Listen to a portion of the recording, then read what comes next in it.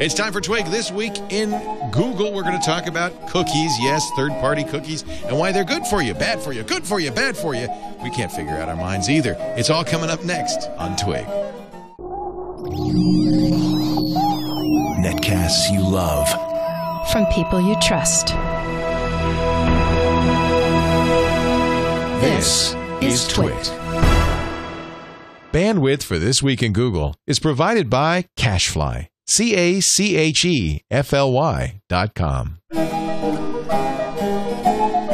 This is Twig, This Week in Google, episode 136, recorded February 29th, Leap Day 2012.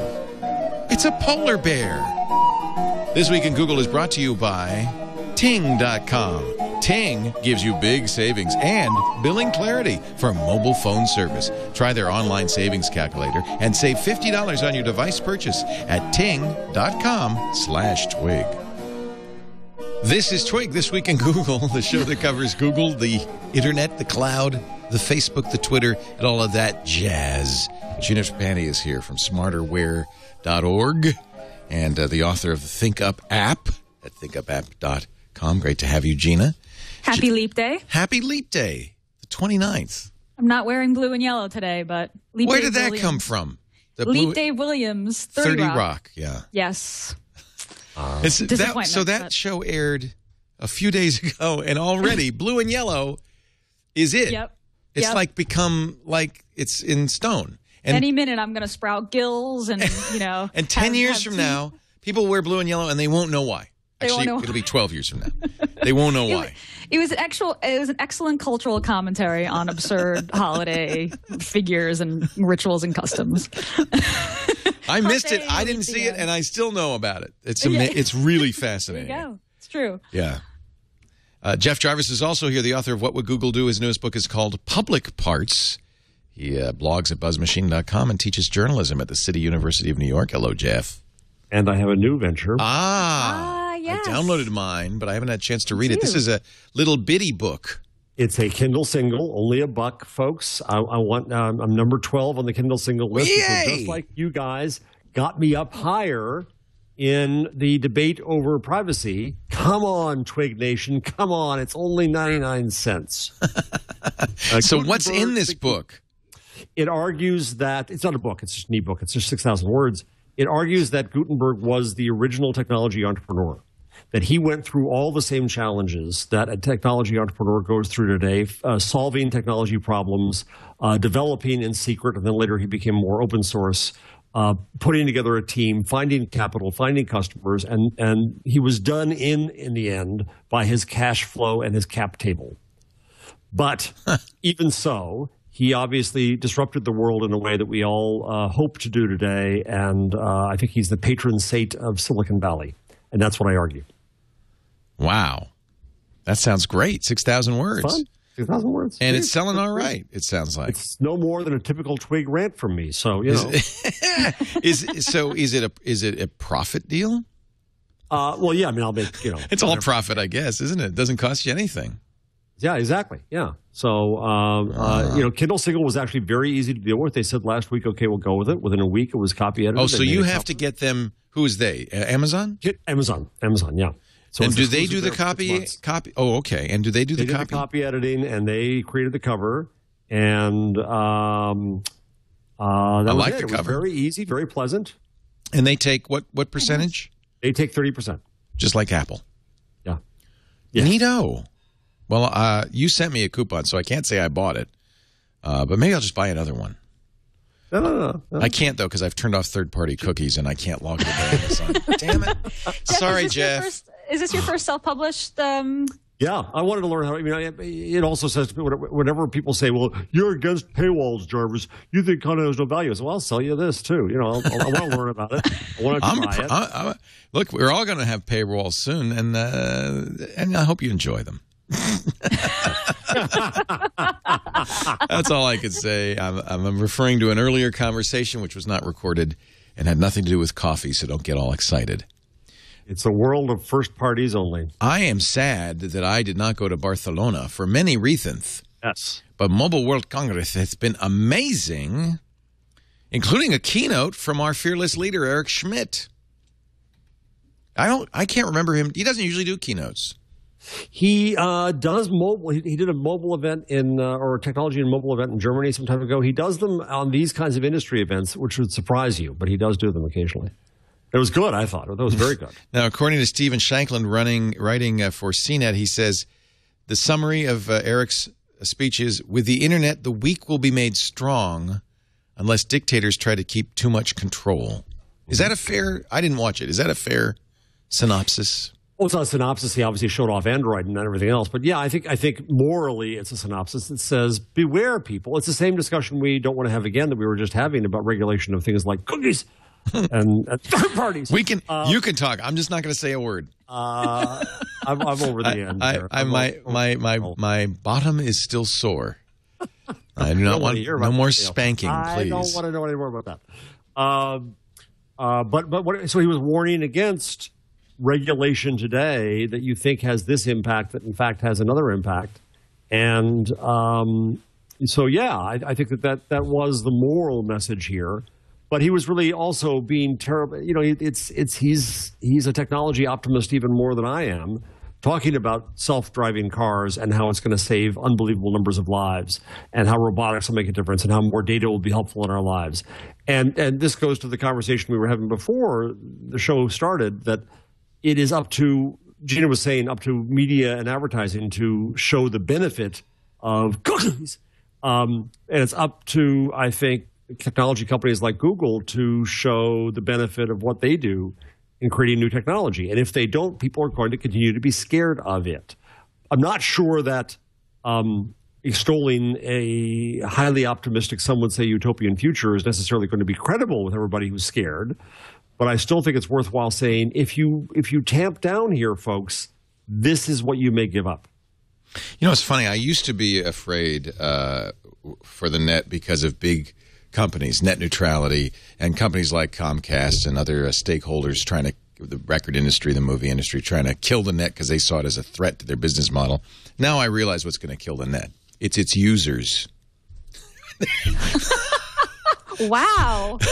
I'm you stunned. thought you were in trouble before, Leo. I am stunned. No, I mean, really, I truly believe that this knee-jerk terror over tracking is going to, I think it's going to really be a problem because it just makes it impossible to create the free stuff that we create. You brought it up, Leo. Let that be clear here. Yes, I agree. Absolutely. I think that's the danger, is that we're getting into a moral panic over technology. And we're acting as if it's big companies doing it. And yes, some of them are. And yes, they do boneheaded things. But we have to be concerned about the unintended consequences of the impact on the tools that we so love and depend upon and the freedom that brings. But I think my issue is I don't think people understand technology pretty much at all. You know, most people. People who watch this show do. But most people do not understand technology at all. And so this is so complicated of a subject that even we who do have a difficult time explaining it and understanding it. I despair of normal people getting it. And the easy headline, the easy takeaway is Google tracked you on the iPhone, and that's it. Done. That's all you need to say, and that's forever in people's minds, and it's over. Leo, one of the most amazing, I think not amazing. One of the things that really fits in with that argument in what Eric Schmidt said was that he basically said, I'm trying to find it here because before some other earlier, technology will disappear. It will just be there, right? Which is part of the view. So we don't have to know about it. It's underneath everything. But when you're afraid of technology, when it seems mysterious, when you don't know what it does, that's perhaps the wrong way to go. Because then people get more frightened of what they don't know. Right. Now, Gina is of the opinion that the media companies, this is what Eric Schmidt did, but he's preaching to the converted when he's standing on a stage at Mobile World Congress. But you think, Gina, that Eric needs to do more of this, that everybody needs to explain this, and is that going to solve it? I mean, I think being clear about what you're doing, what the benefits of shared and aggregate data is. You can't be, because it's too complicated and technical a subject. People don't get it. Jeff's book, Public Parts, just straight up plug. I mean, he's doing the good work of saying, hey, these are the benefits of living publicly, putting your data out there, sharing data. I think things like Flickr, defaulting to public, tools that default to public and the benefit that we get out of those things, I think it's important to tell those stories to counteract the moral panic stories. I think Google, with their privacy policy consolidation, which goes into effect tomorrow, is in a really good position to say, look at this huge suite of products that we have, and now that we can share data, you've agreed to let us share behavioral data between them. Look at the value we can provide you, right? So they're in a really good position to show that. And I do think it's about telling a better story. I think that it's in the media company's best interest to just be transparent and upfront about the fact that if they're offering free content, you're the product, not them. This idea that if you're using a free service, then you're handing over your information and we're providing value. It's a fair trade. I mean, I think that there are a lot of people who aren't technologists who look at free services, look at like Facebook and think, how is this free? How is this company worth so much money and it's free? Why do I get to use this thing for free? We have to stop telling the free story and just be honest. It isn't free. You give your information and they provide a communication service. And that is it's a fair trade and it's beneficial in a lot of ways. So I just this is what we do on the show. This is what Jeff did with his book, and I have more hope about it. Leo, it sounds like you've had a rough week, but I have hope that we can turn this around and that we can tell the story in a way that's not overly technical, but just be more upfront about the idea that if you're not paying for a service, then you are the product. Maybe that's not such a great way to put it, but just get people used to the idea that sharing your information, if you share your information, then you get these benefits, and then you get to use these tools. If you don't want to share information, then you don't get to use the tools. That's not going to work. No. That's not going to work. People want Facebook. They want it for free. They have no idea that it costs money. They don't understand that a server costs money. They have no idea. But I think there's some uneasiness about it. I think this is where the moral panic comes from. There's some uneasiness of people who don't understand technology or they love Facebook. They don't really understand why it's free. They're going to see these stories about the IPO and gazillions of dollars it's going to involve. And it's sort of, I think it's just this big mystery to folks. Well, and then what happens because of the moral panic is the thing that Google did, which I agree was wrong on iOS, is because of the moral panic. Because Google considered saying, well, we want this information, and realized that people would say, they would be freaked out. So the engineer in them said, well, we're really not doing anything bad. We're just going to set this +1 button, so let's just do it. And I think what you're going to see is two things will happen. So there's going to be this moral panic. Companies will try to sneak more because you can't, I'm telling you, you can't say, hey, we just want to track you for advertising purposes to give you a free service. People go, what the hell with that? It's like if, look, this doesn't affect us. TWiT doesn't use third-party tracking cookies. It literally does not affect us. But if everybody started using ad blockers, that would affect us, right? So I could think in my head of that. Everybody uses ad blockers. You say, but wait a minute, it's a free service. You use ad blockers. We can't do it. People say, well, figure out a way because we're going to use it and we're going to use ad blockers. And then the companies do figure out a way. They sneak around. Then government gets into it. And now we're really in trouble. Right. And I think that's exactly what's happening kind of right now. Yep. Anyway, moving on. At one point, Google considered having its own currency. By the way, Facebook's already doing this.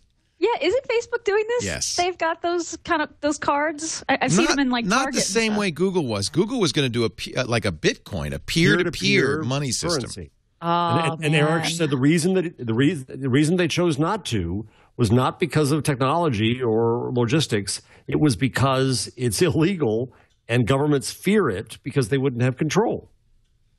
And people could just have exchange on their own, and governments don't like that. And governments hate that idea. Yeah. Yeah.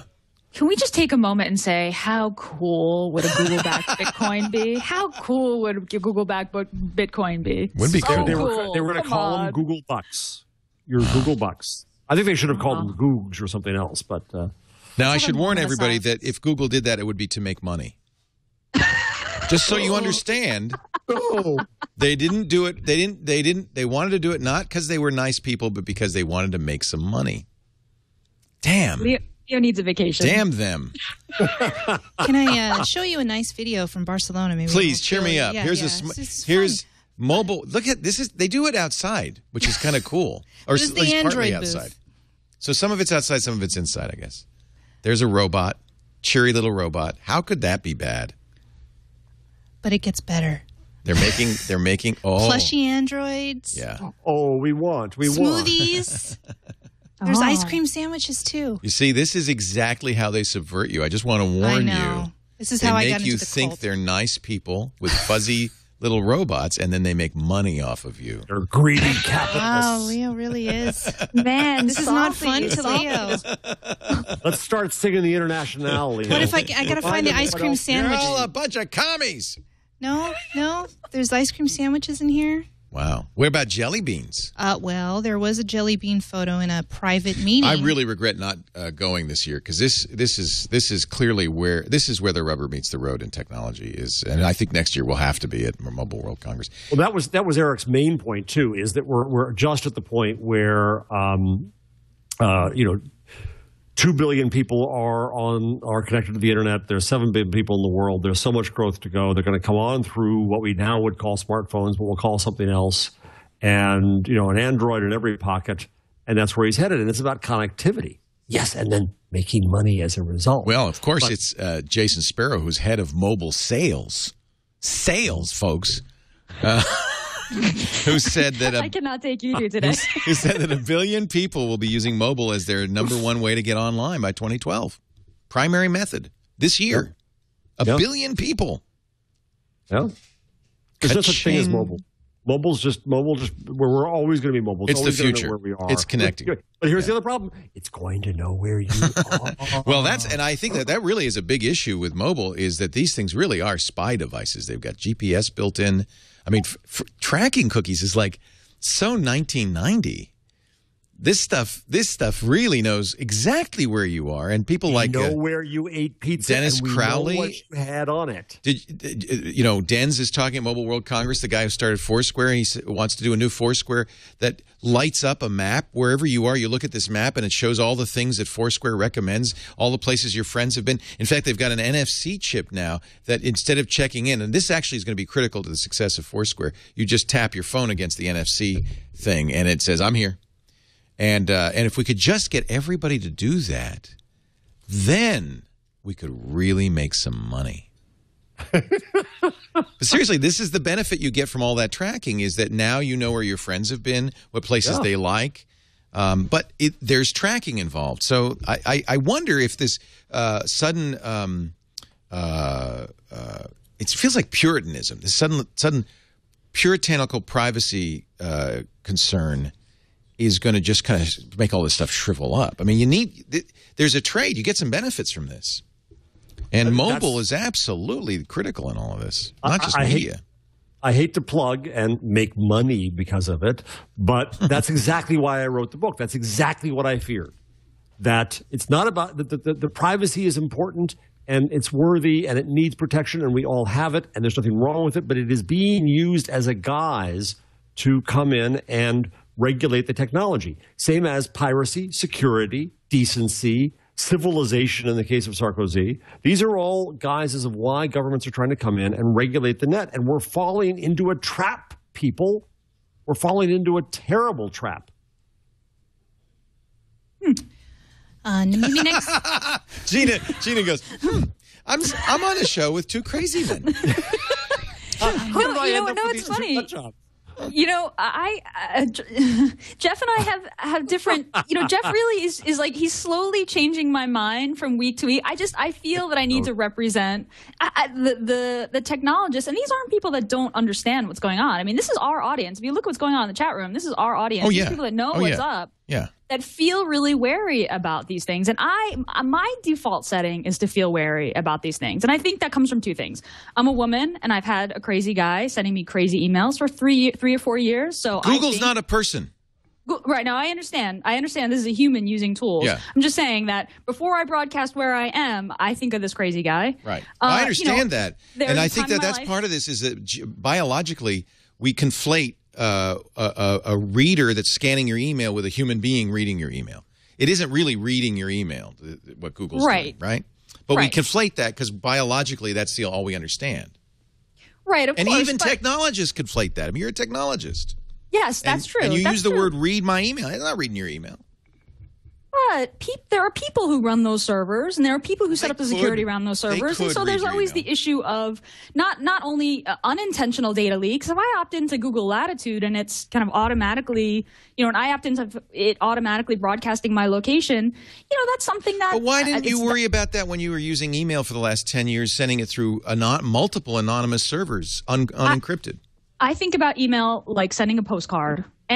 Any server that it goes through, I just assume that it can be, that there's a copy made and that it can be published.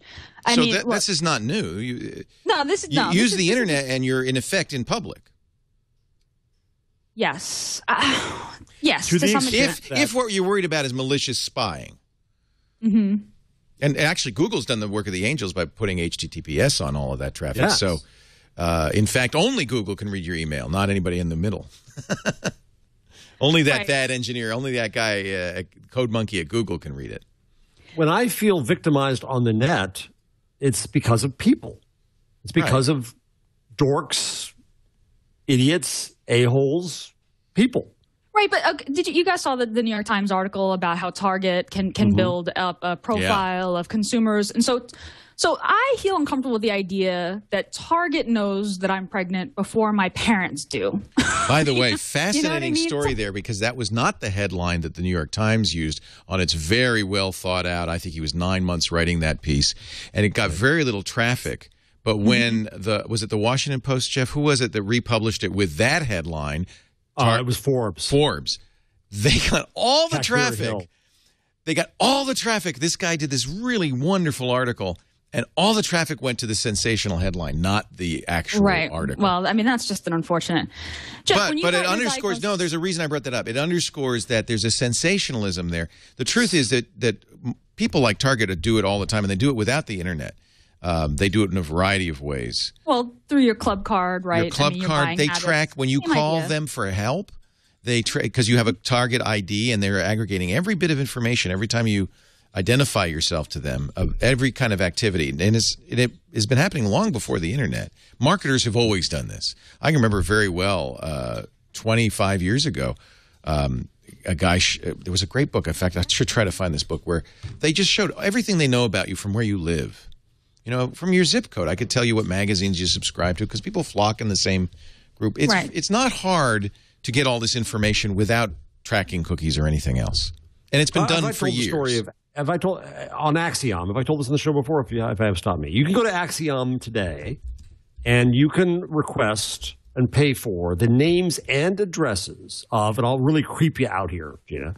I can find women, single, 20 to 35, within 2 miles of my house, who are college educated, who earn at least this much. I can get their names and addresses, not because of the internet, but because of pre-internet databases that exist.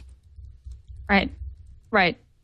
And we go back to use and harm versus technology and gathering, right? The use here is if you use that to become a masher, well, that's the problem. The harm is what could go wrong. But the fact that this data exists has been there for ages, right? Why are we suddenly in this moral panic? Because we're scared of technology as a society. Which is I think it's because we want control. So when you got your diagnosis, you said you were public about it, right? But you said that you were not public about it until you had spoken to Jake about it, your son, right? Yes. How would you have felt? I mean, so your doctor knew. I mean, there were certain, your medical records. Definitely. It was there. I wanted that control. Yes, absolutely. If Jake had found out, no one should lose that control. I don't think anyone should be forced out of the cancer closet. Absolutely not. Right. What I argue instead is, A, if one is generous enough, and I believe it is an act of generosity, to be open about it, benefits come. B, I argue I completely agree. that apart from the obvious cases that are legislative of our societal behavior of employment and insurance, and apart from our own stigmas, there's no actual harm. There shouldn't be a harm in society of saying you're sick. There shouldn't be. There shouldn't be. There shouldn't be, right? So what I'm arguing is if we're going to examine ourselves as a society, and if we're going to fear things, I think we should fear the fact that we have a stigma against people who are sick. It's medieval. And that's what we should be examining and changing in society. That's true. That's true. But right now, if you're a woman who has a career and you're trying to get pregnant, that's something you try to hide because you don't want people to know that because that can affect your career. If you're high school and you're gay, that's something you want to try to hide because there's a stigma. So excuse me. So we do have to separate technology from society. What I'm saying is that there are totally legitimate reasons why you want to keep things private. And I think that the idea that there's technology that people don't really quite understand, that could mean that they don't have control over protecting those things about their lives, that can affect them in a bad way, is what freaks people out. But I understand it's important to separate those things. I think I'm really grateful that you wrote the book. I am out of the closet because I believe that it benefits people to be public about things that are pretty, to me, is private. But I think you have to acknowledge the fear around this kind of automatic data sharing and where that comes from. But what Leo is saying, I think, Gina, is that we also have to not be carried away with that fear when it is a fear that it says I'm uncomfortable or I'm creeped or things like that we have to deal with the specific harm and the balance that we are making, especially when that balance affects technologies in more ways than we will admit right now. And this is what Eric Schmidt was saying. Watch out, folks. You're going down a road. And he said in a few years, you're going to regret it. You're going to regret that you let government come in and control the technology, the actual technology and how it operates because of a present fear. That's the issue. I'm trying to find here. I quoted a blog today that was a guy named Tanta. And I'm not going to find it right away. Let me see if I get the. He talked about how here it is that we are that we have a weird view of privacy now, and that we've got to look differently at it. We have a broken idea of privacy, he argues. And it's the-gay-bar.com. And it's a wonderful post about this. And at the end, he says that if Galileo had kept his ideas secret, then, because he had fear, what would have happened? Where would we be if no homosexual ever outed themselves, stepping into the public light, endangering not only their social status, but also drawing a lot of hate and rejection their way? People would probably still claim that being gay was anormal or abnormal. Privacy is not your brave protector. It's an invisibility potion, he says. It means that nobody can see you, your ideas, your thoughts, your feelings. It not only means that you cannot be heard, it also means that your voice, your words, your actions cannot give courage, inspiration, and hope to so many people on this planet who might need it. You have every right to privacy. Nobody should be forced to say something that they want to keep secret. But the privacy based on hidden by default approach is a danger to us as a society. I think it's very well said, and that's the moral of what I'm trying to say.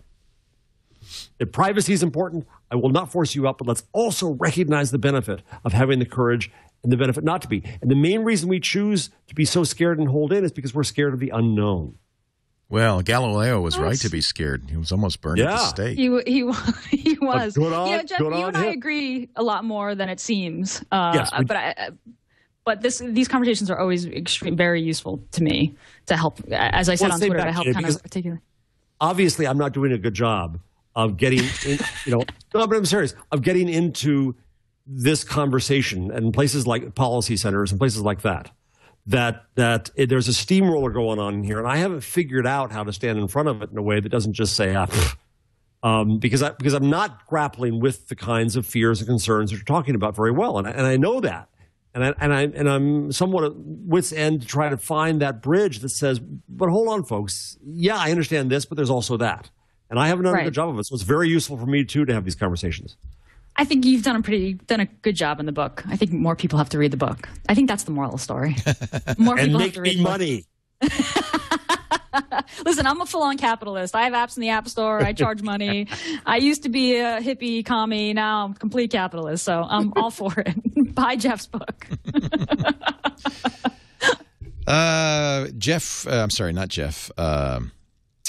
Andy Rubin, writing in the Google Mobile blog, or the Global Mobile blog, says that 850,000 new Android devices are activated every single day.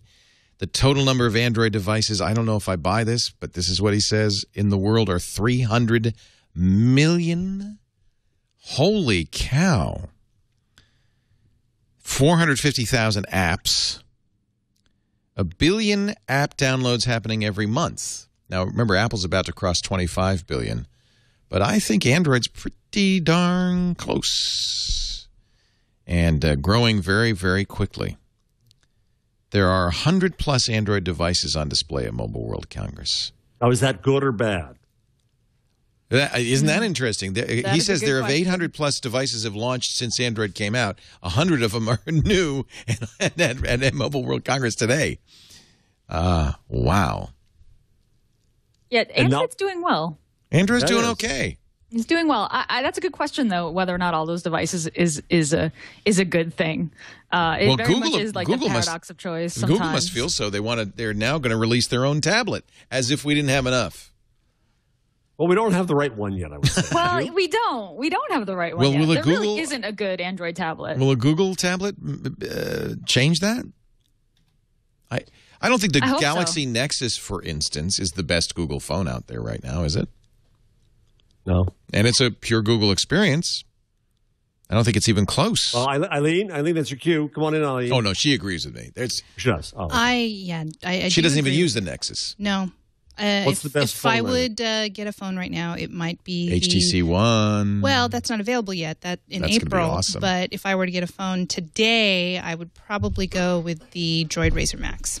Because you want battery life. I want battery life, and it's awesome. That's what's different between her and me. She is all about battery life. I'm all about screen size. And the point is, we have a choice. That's right. And when you get old, young lady, you'll have the same problem we have. You want a big screen. But see, I don't care about battery life because I have 5 now. Count them, 5 batteries for this thing. And I keep them all charged. I keep them in my pocket. I keep them in my glove compartment. I keep them in my desk. And if I need more juice, I just put in a new battery and I get it. Actually, I get about 8 hours or 9 hours, so it's not like I'm... Have you talked to your shrink about this, Leo? Yes. He said it. Yes, I did. As a matter, this morning, he said, "Can I borrow one? Because my phone is."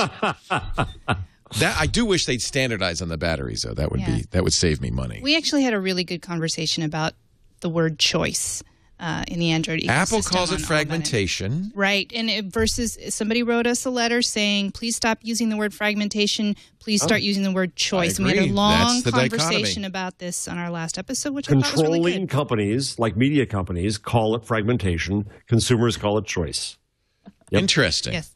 Interesting. There really needs to be a website, though, like a single-serving website that's like, what is the best Android phone right now.com? And it's like, I want better battery life, and then just gives the answer. I want a bigger screen. Because honestly, I couldn't answer that question. I mean, I'm so glad you need that I have Leo and Eileen. Check boxes. Well, that's what all about Android's all about.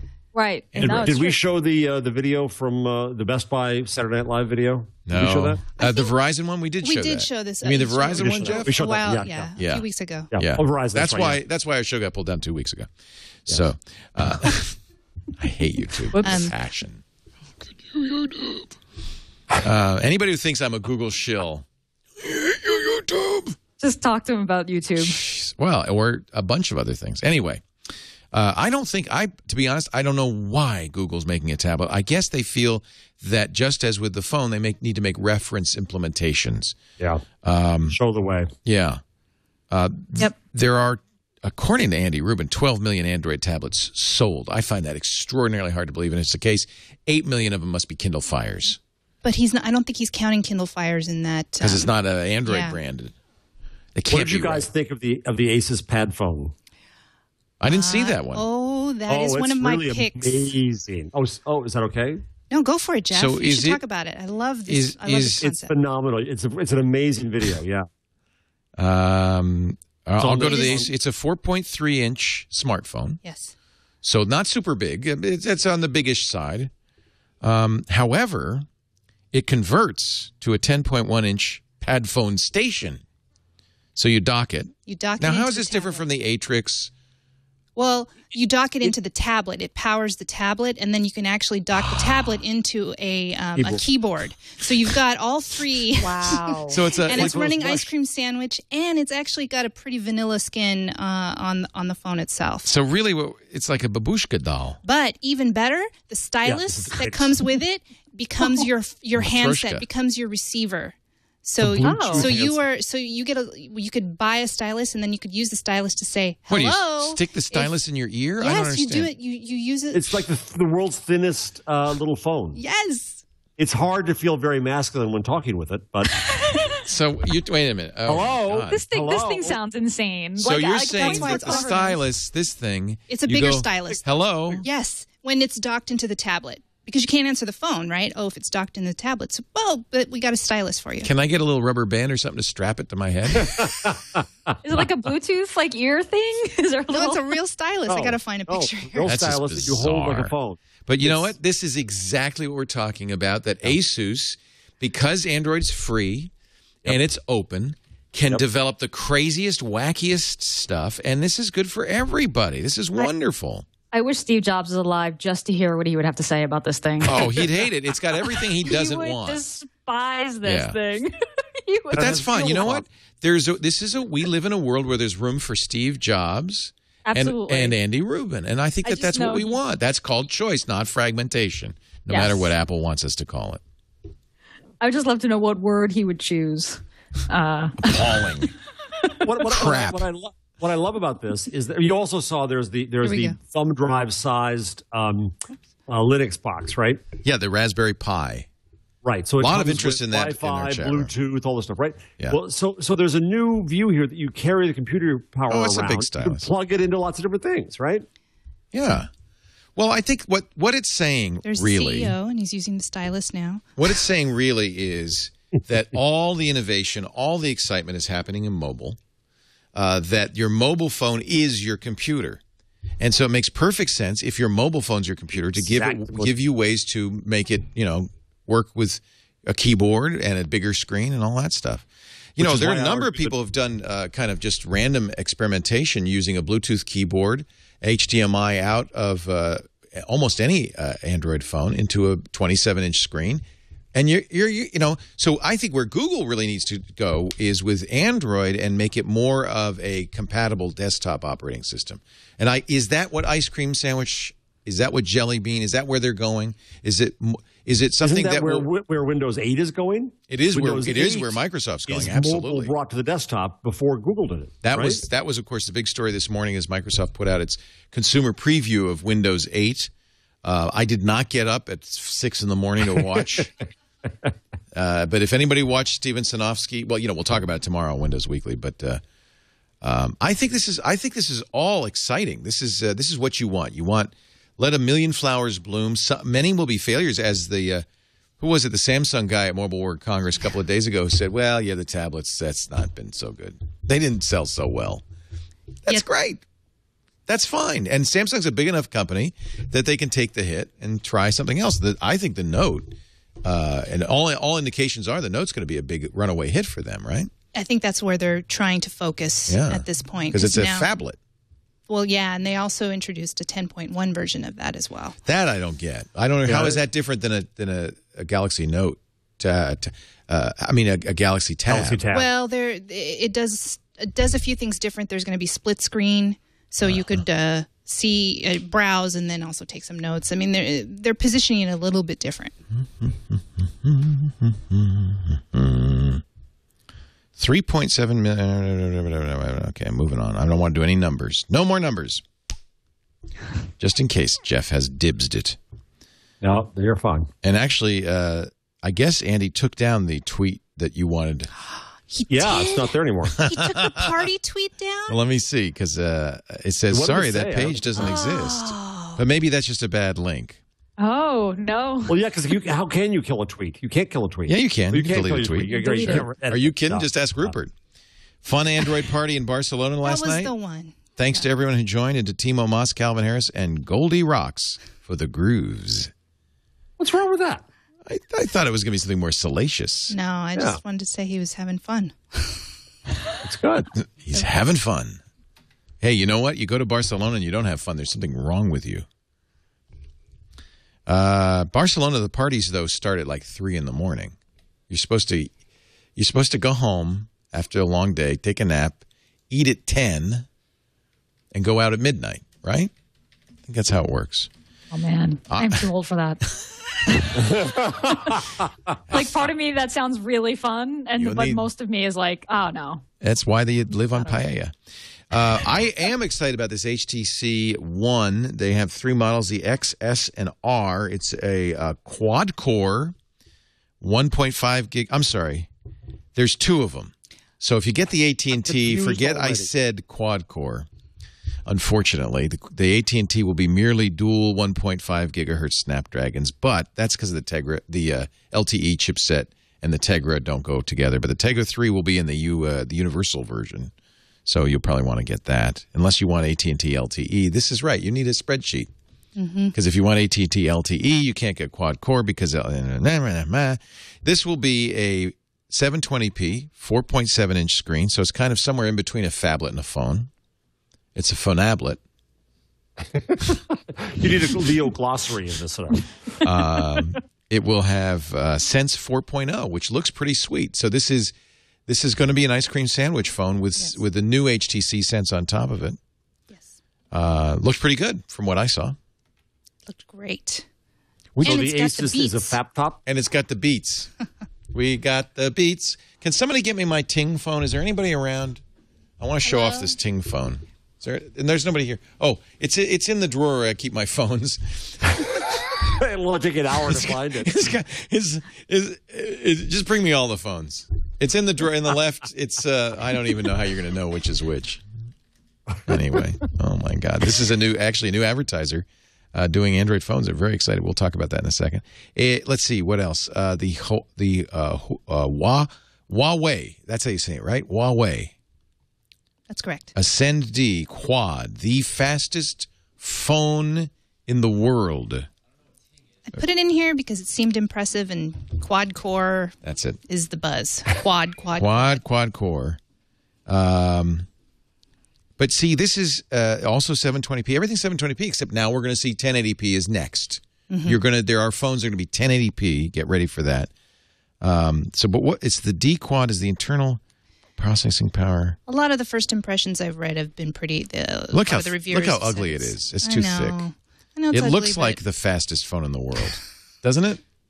Kind of looks like it was painted with beige paint. People who saw it seem to be impressed. That's the only reason. Anybody who's impressed by speed will be impressed.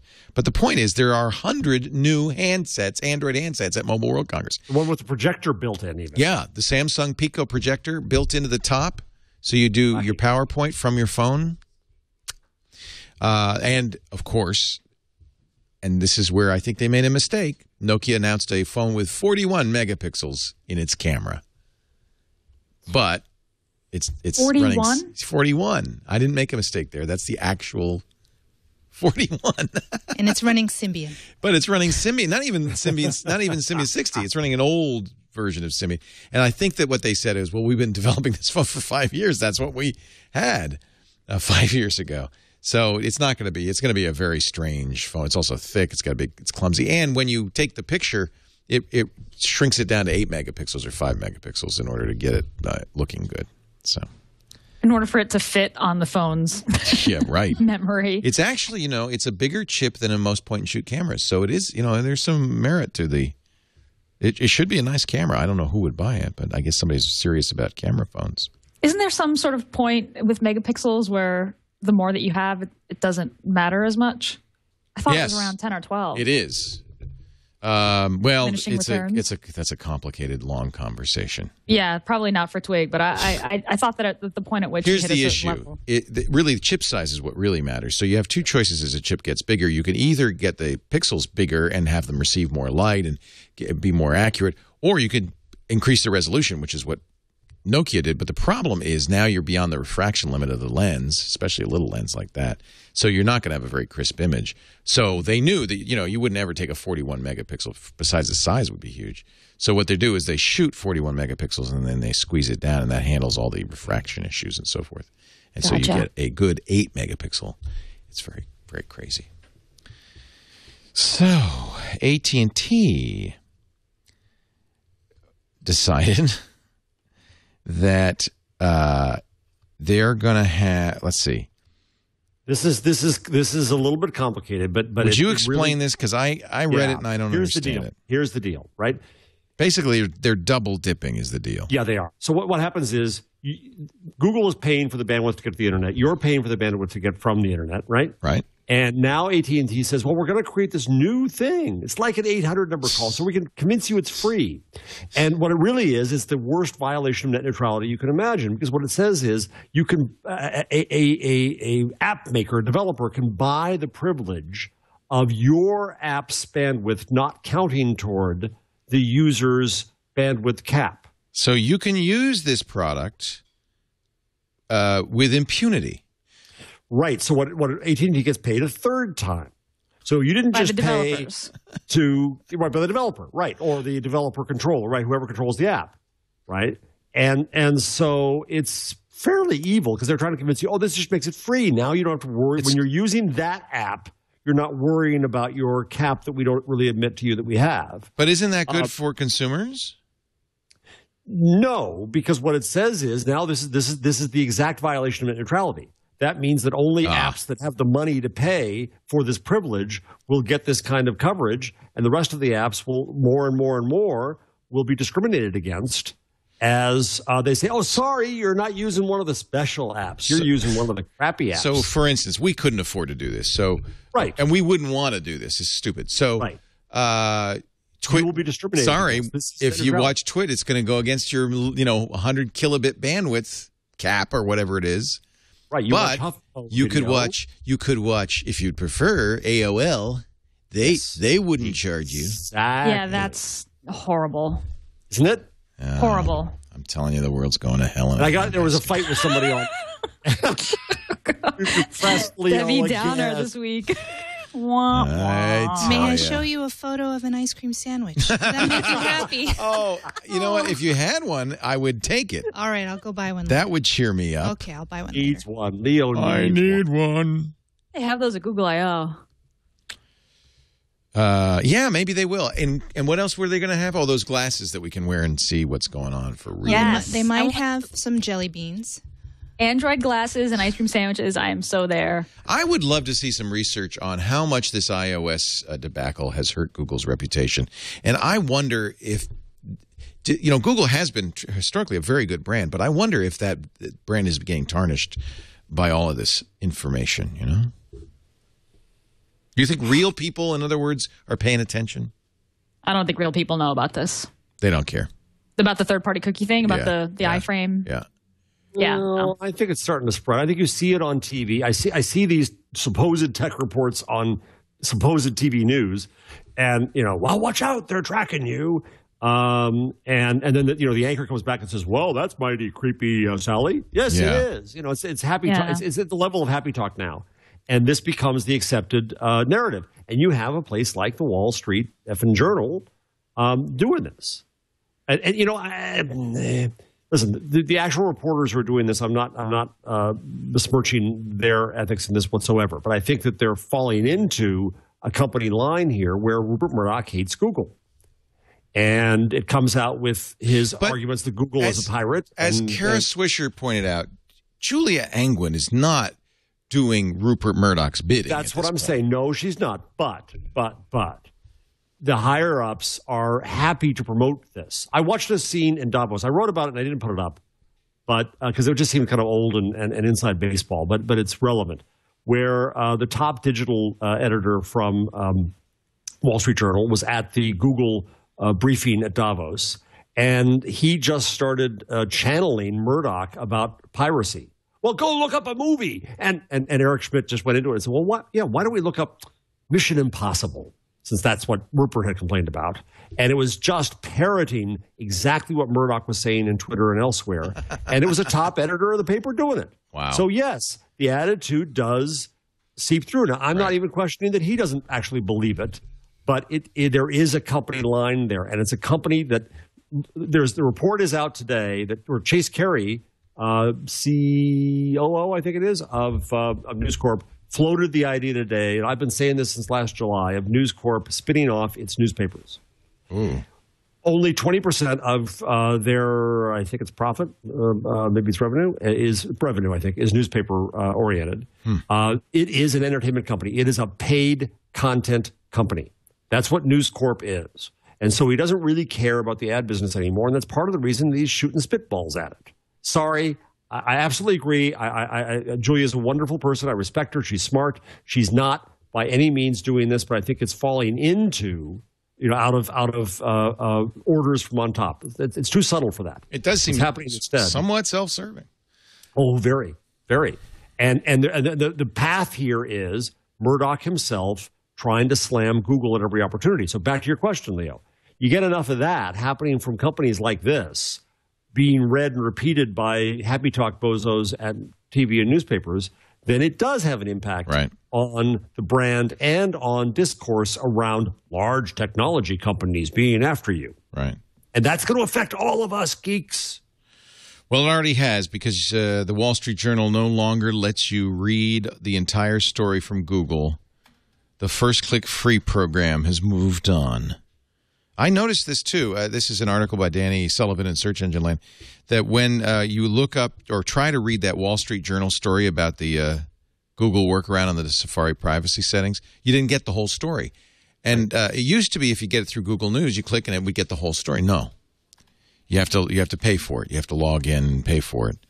And apparently, this is something that's been going on for a while. Vice President of Corporate Communications for the Wall Street Journal says, as a strategy, we hold back a few of our top stories by not having the full story crawled, which limits selected articles from being available via first click free. We've been doing this since last summer. I did kind of notice it as a strategy to encourage subscriptions. I couldn't figure it out because sometimes it would work, sometimes not. Now, I have a Wall Street Journal subscription, so I was forced to remember my password and log in.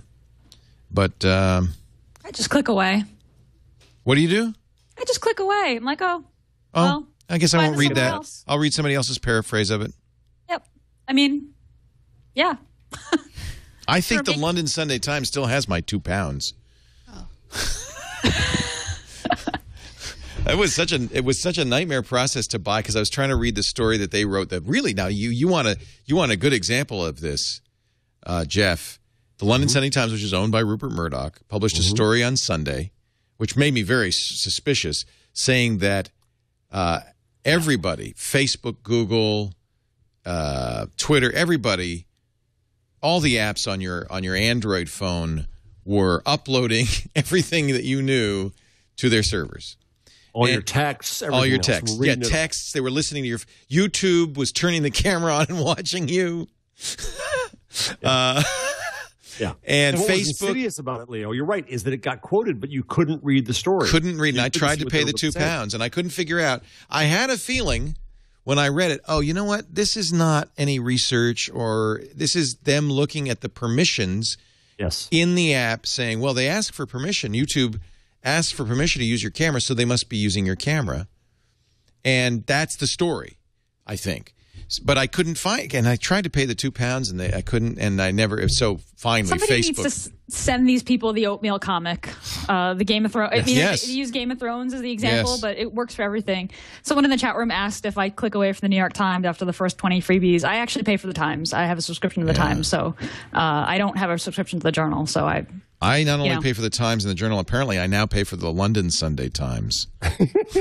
I don't know how long this £2 charge is going to continue. Facebook had a response which essentially confirmed what I thought, which is, no, we were doing a test with some people, but we do ask for these permissions.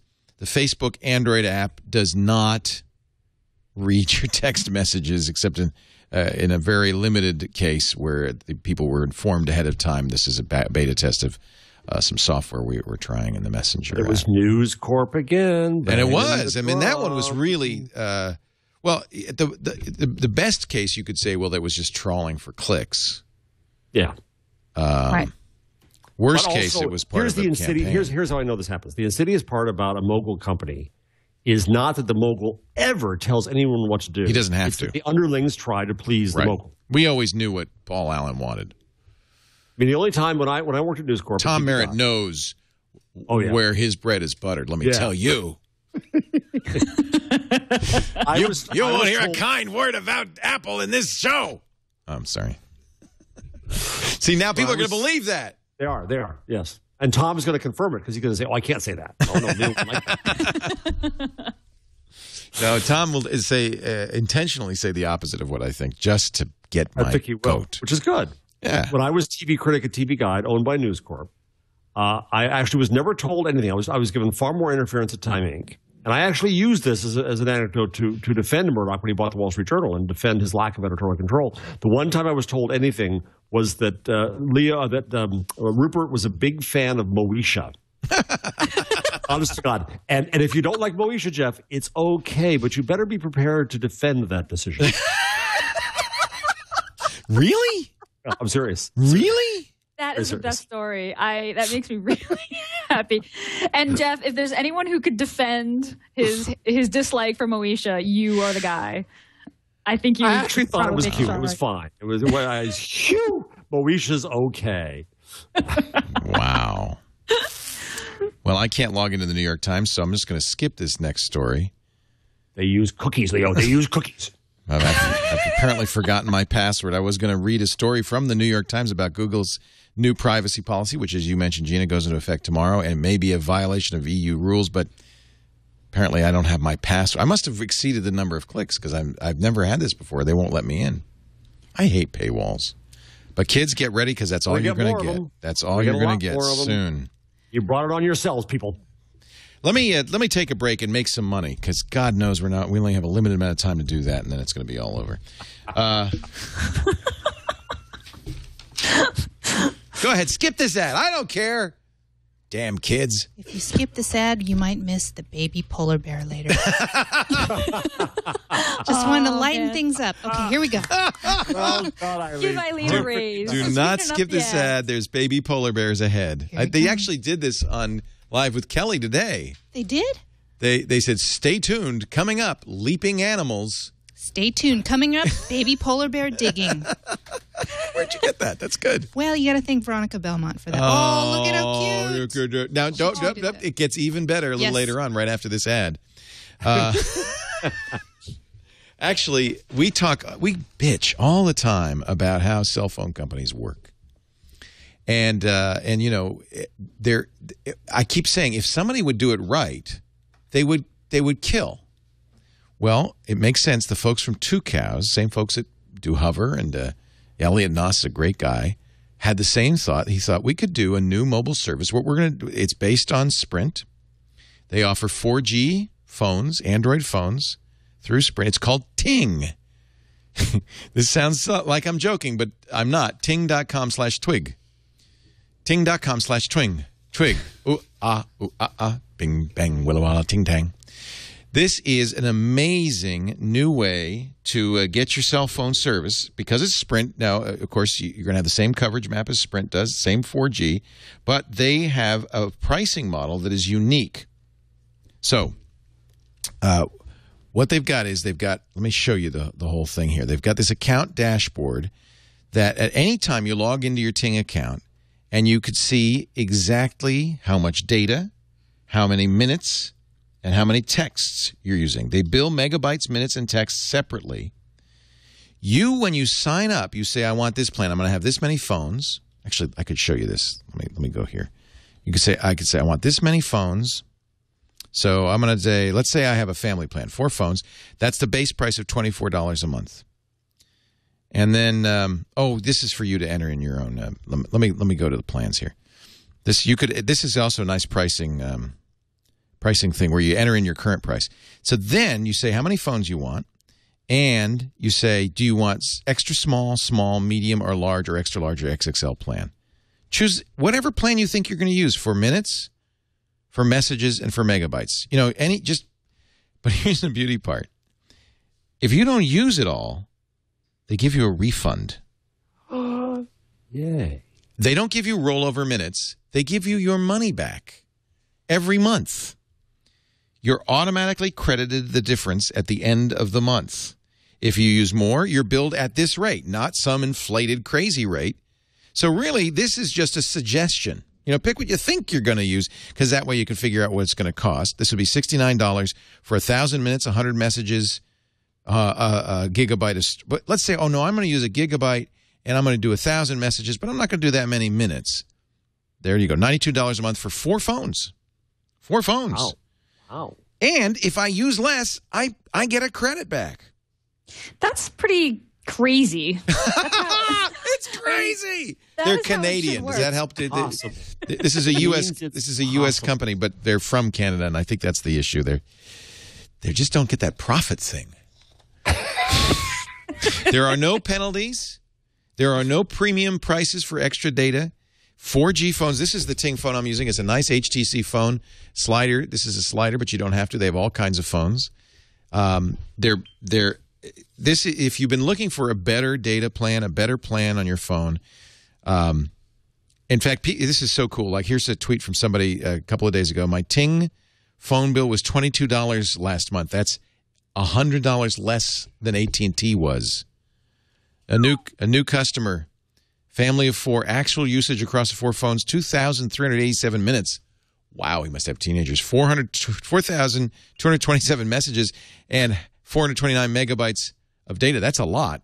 All of that, 244 on Ting. I'm sorry, that was on AT&T. It was 244. On Ting, it was $103 a month. Business too, by the way. You get as many. This could be for your whole business. A marketing firm in Boston says we plugged in 6 of us together. We got $12,000 to savings a year. So there's a no-wait customer support line, same as Hover, 8 a.m. to 8 p.m. Eastern Standard Time. Email support. They've got blogging. They've got Twitter. They're really, they're a bunch of geeks, very social media focused. Look at it. This is a really nice phone, by the way. And then they have data access. They have data devices as well. Yeah. So this is a data device. This is a Android 2.3 on a HTC phone. Yep. They've got a Novatel MiFi 2200. They don't have like the you mean like the MiFi cards? Yeah. Yeah, they they got 2 of them. They don't have the latest greatest phones. Like they don't have the Note. And that's that's not their fault. 4G. That's a carrier lock-in, unfortunately. But they have the Sanyo Zeo, the LG Optimus, the Samsung Transform.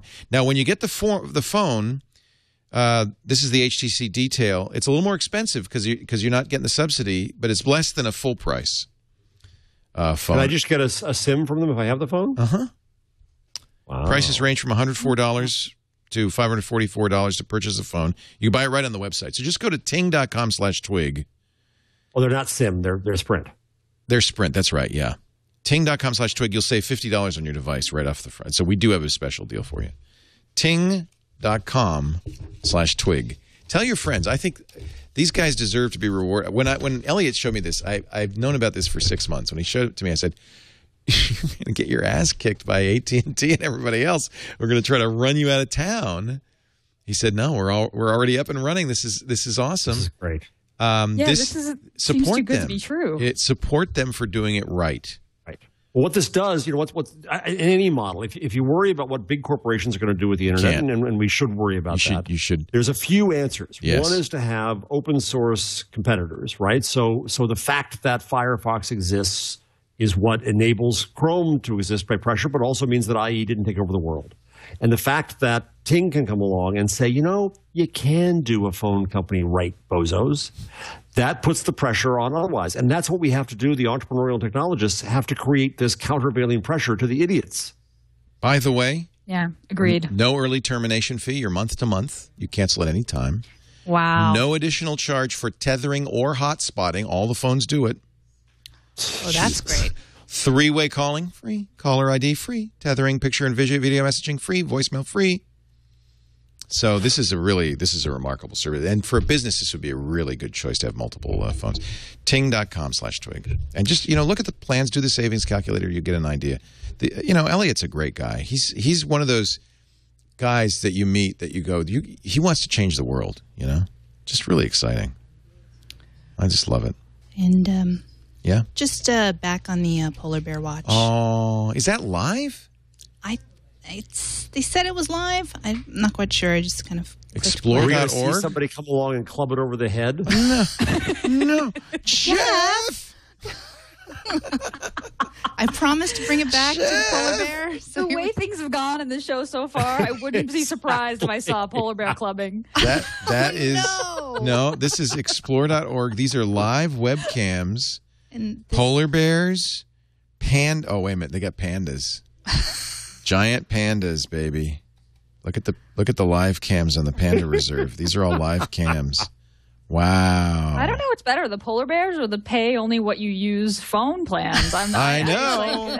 I know. I hope you didn't skip the ad because you might have missed something really good. Oh, the panda bears are sleeping. No, there's one eating right there. Look at little. Oh, this looks like the San Diego Zoo. Eats, shoots, and leaves. That might be. Yaoshin and Lulin. That was so cool to see those up close.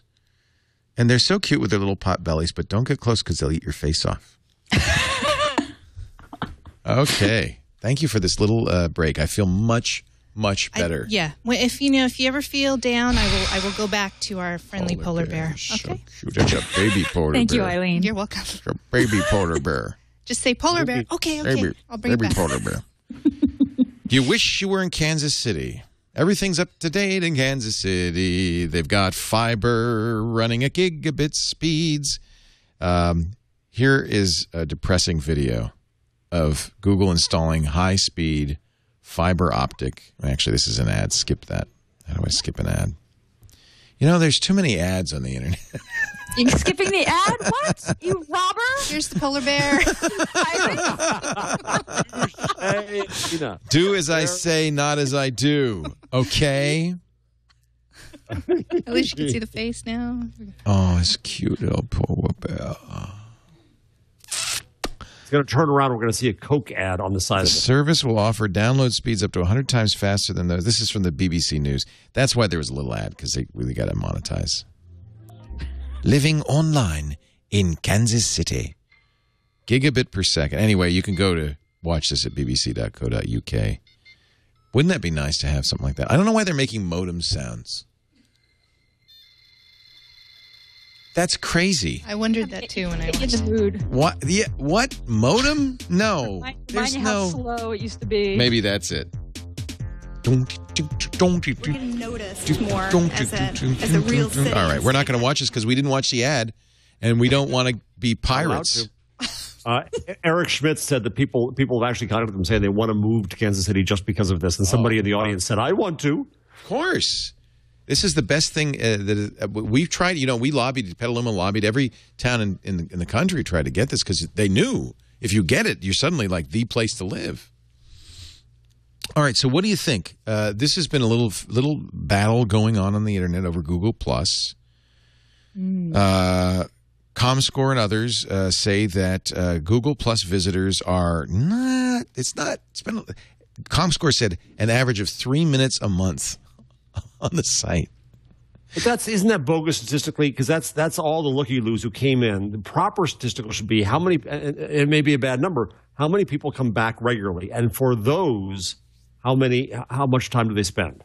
What they're averaging in is dead accounts who came in and said, I'll try this. Leo said to. There are a lot of them, I'm sure, yeah. Facebook has on the average about 7 hours. 6 to 7 hours every month. But it was another Wall Street Journal story going after You're Google. right. I'm just saying. There've been a lot of them, haven't there? Tons.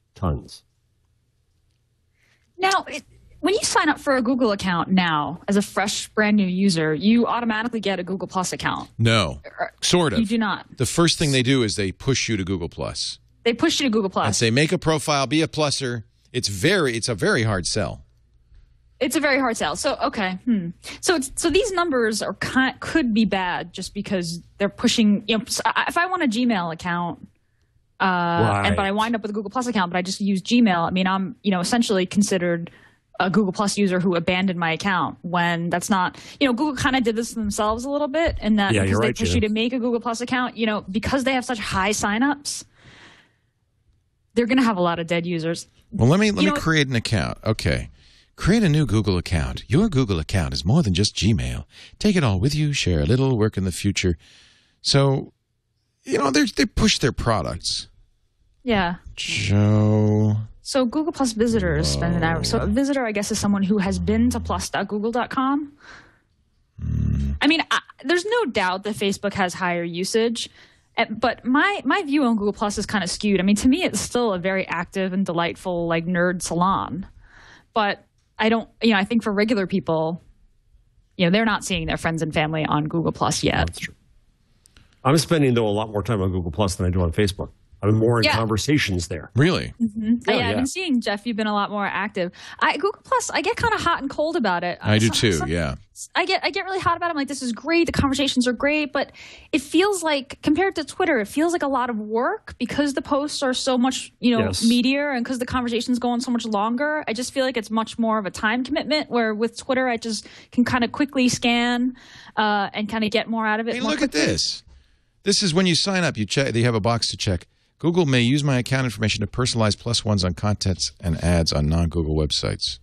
So that's what they were doing on iOS, by the way. So maybe you agreed to it, and you just didn't remember it. Well, but Gina would say, I'll speak for Gina here, they still did something sneaky to get around the Apple thing. Yeah. The iOS thing. Right. I can't. Right. I screwed up on the I hate CAPTCHAs. Oh, the CAPTCHA. I can't read that. What is that? Would you guys help me? What is that? Cure, I got. OONDSCI? Oh, you're good. No? Yeah? Is that an I or an L? See, I can't tell if that's an N or an R. Either. N or an R, an I or an L? Play sound again. Here, listen.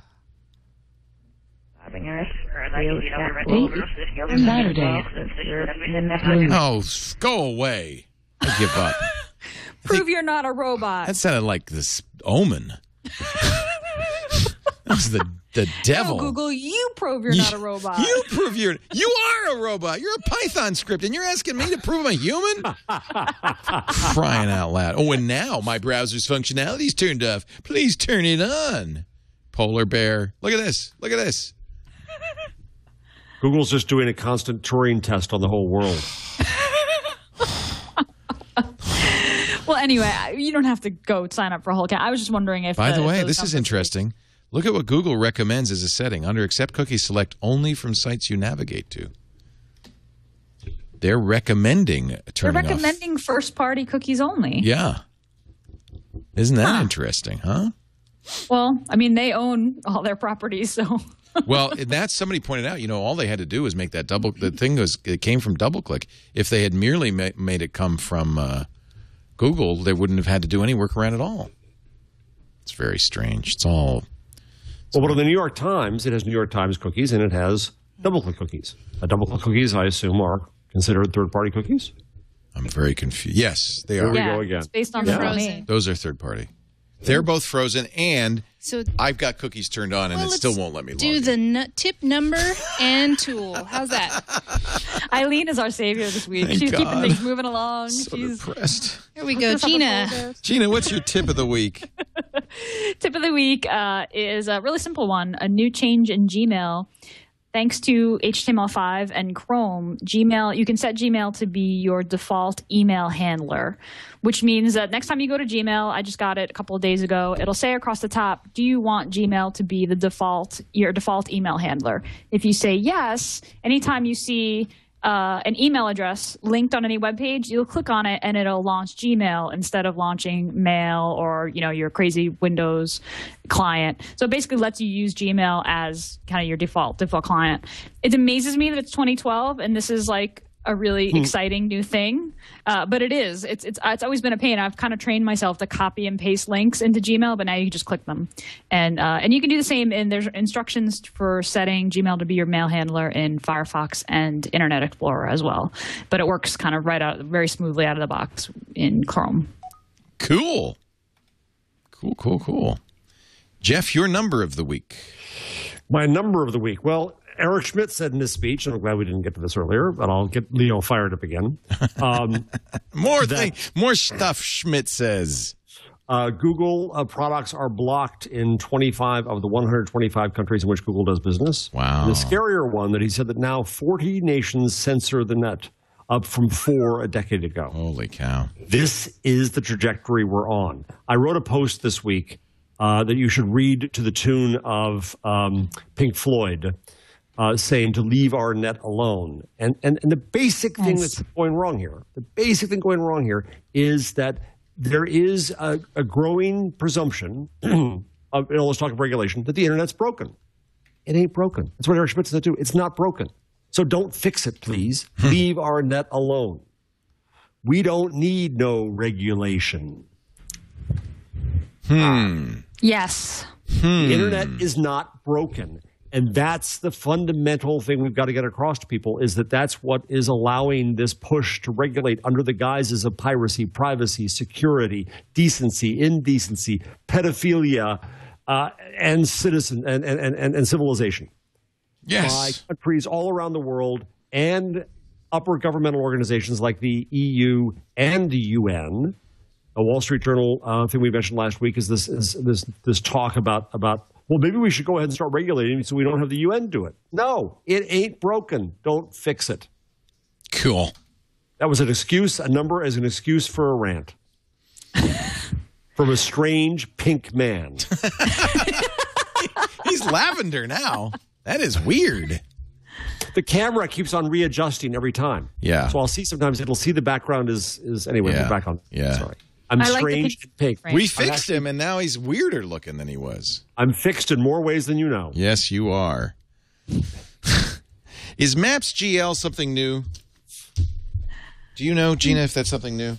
I don't think so. I thought it'd been around for a while. So it's using WebGL to turn your Google Maps into these incredible 3D 45-degree fly-ins and stuff like that. And John came and said, have you seen this? It's really cool. So I thought, in honor of John, I think we've seen it before. Yeah, it's been around for a while. Yeah, but still I don't think neat. that's new. Well, anyway. In that been case, around, but- forget it. Forget I even mentioned it. I like Show an WebGL. ad blocker, Leo. Yeah, really. Let me show you how to, so you can avoid all these ads on the internet. Let me show you how You to should block show them. collusion is what you should show. Should I show collusion? All that traffic. All right. It's a Firefox tool, right? Yeah, I don't know if we want to recommend it, though, based on our earlier conversation. No, I'm just going to show you how Set Leo off again. how open-minded I am. This is a Lifehacker article. Collusion for Firefox shows you who's... Oh, see, but now Google won't let me see this either. Who's tracking you on the web in real time? Chrome says, no, I'm sorry, Leo. You can't read that. Here's a polar bear.